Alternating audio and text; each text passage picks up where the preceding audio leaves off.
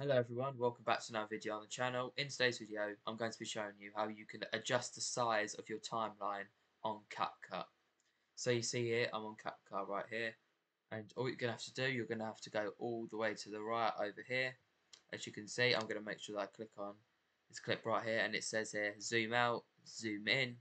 I'm going to go all the way over to the right, and as you can see, the timeline has now got bigger. You can also use this to make the timeline smaller, just like that. You can also see as well, if you want it to make it bigger, you could just press Control and then plus, and then for minus, you just press Control minus. So I can just keep on pressing Control plus and then keep on pressing Control minus. I'm pressing it right here. You can see where my mouse is. My mouse is right here, and you can see that it is growing bigger in size and smaller in size as well. If this video helped you out, make sure to like the video and subscribe to the channel.